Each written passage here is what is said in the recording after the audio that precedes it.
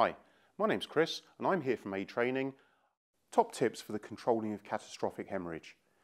At number 5, remember to squeeze as hard as you possibly can. We're controlling that blood loss so that the body can actually start to clot itself. At number 4, it may not always be necessary to use a tourniquet to control catastrophic hemorrhage. Applying bandages firmly and correctly can often be more than sufficient. At number 3, remain calm. This is going to be critical in the treatment of your casualty, but also in ensuring that you are safe and you can continue to look after this person.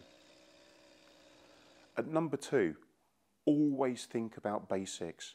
Yes, we need to control that catastrophic hemorrhage, but we also need to consider our casualty's airway, breathing and circulation.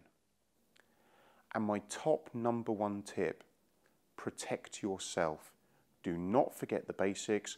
Wear gloves, appropriate PPE, and if available, aprons to protect you from your casualty's bodily fluids.